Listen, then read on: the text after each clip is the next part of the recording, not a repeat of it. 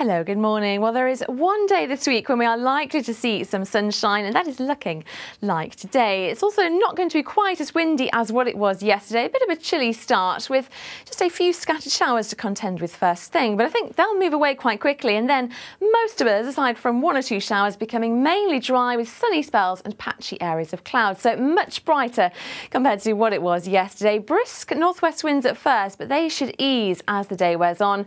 With that wind direction though, cooler than yesterday, highs of just 8 or 9 degrees for most. For the Channel Islands, windy here at first too, but the northwest winds should fall lighter as we head into the afternoon here. Some early scattered showers clearing to some spells of sunshine later, but a cooler feel here as well. Here we are, times of high water then for today in Padstow, for instance, at 9:18.